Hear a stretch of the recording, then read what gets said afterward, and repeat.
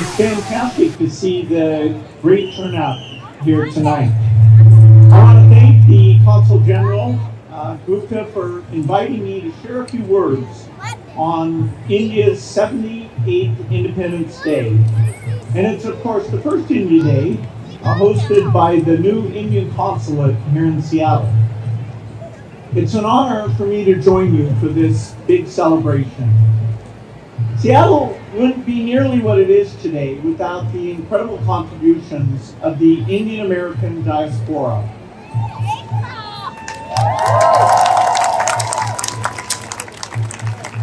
Nor would the entire technology industry, or Microsoft, or the Gates Foundation. It was back in the 1990s when I first visited India, and Microsoft hired some incredible talent from IIT and other great schools to come help us here in the United States. And many of those were the people who went back to India to start our first Indian Development Center in Hyderabad, but now we have development centers in many locations in India. In fact, over 20,000 Microsoft employees doing amazing work there. The contributions from all of these employees has been absolutely incredible. Of course, highlighted that has been the third CEO of Microsoft, Satya Nadella, who's doing such a fantastic job. I have the privilege of continuing to work with him on all these great AI frontiers, and it's exciting a time for what we can do for the world, including the United States and India, as it's ever been. Also, of course, Satya's a cricket fan, like a lot of the people here. Congratulations, India, on winning the T20 Cricket World Cup. Of course, India's impact goes far beyond even technology and cricket and Microsoft. India's progress as a country, as the world's largest democracy, are fantastic for the entire world. And not only does Microsoft have its biggest offices outside the United States and India, in my recent work with the Gates Foundation, India is also the country that we do the most work in. It's a country where the innovators are giving us incredible products, and we're seeing ways of improving health and reducing poverty in a very rapid way, which builds on the incredible economic growth that was mentioned. And so that innovation is going to help the whole world, particularly all the developing countries. A great example of that is in the area of vaccines. People may not know that the majority of all the world's vaccines are made in India, and those vaccines are both not only low cost, but also very, very innovative. If you go back just a generation, only half of the babies in India were vaccinated against diseases like hepatitis, and the measles vaccine was not being used. Today, India is vaccinating almost every child with all the latest vaccines, including those.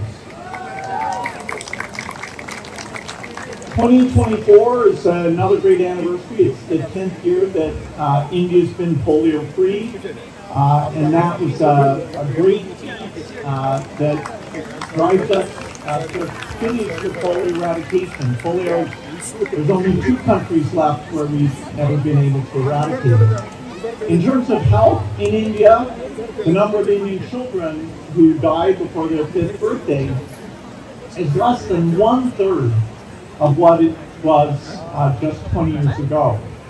And so those are just, aspects of this incredible success story.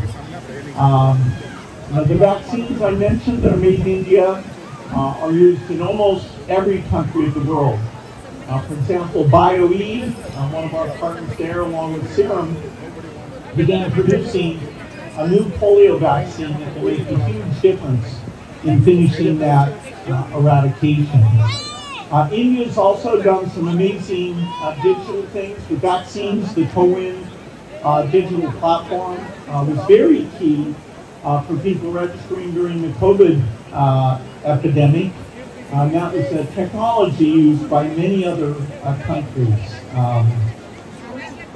The digital public infrastructure in India really is a model to the world. And in that case, I don't just mean developing countries. In many ways, it's more advanced than in any other country.